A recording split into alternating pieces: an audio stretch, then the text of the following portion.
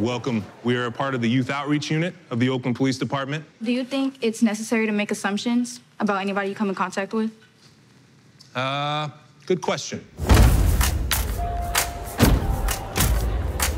My name is Zenelson Garibo, and I'm one of the 2 students that represent all 36,000 students in our district. We have some cuts which will impact our students. The district spends $6 million on police. We don't really feel safe with police. It could be very triggering. I don't really feel like they do anything to serve or protect us. Let's go, gentlemen. The bell has rung. I would love for you to come to a board meeting because I don't be seeing young people.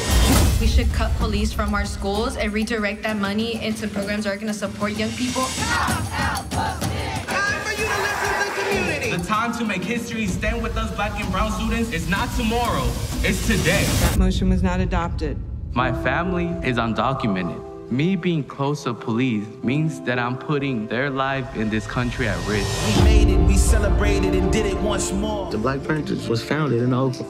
A lot of things that they fought for were simple as access to education. Get it like we get it all our lives. When you've been treated so poorly by the people meant to protect you, you just give up. Get up, get up now. Get up, get up. The superintendent has closed schools. Coronavirus hit different when you want to go do things.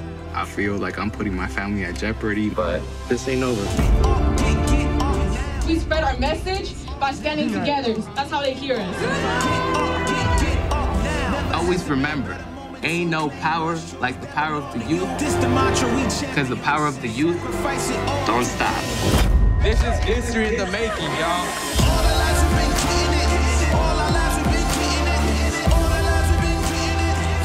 You have had a front seat to the turmoil that's been going on for years. I feel like this is a different fire that it has been lit. Black lives, Black future, Black graduates, Black children.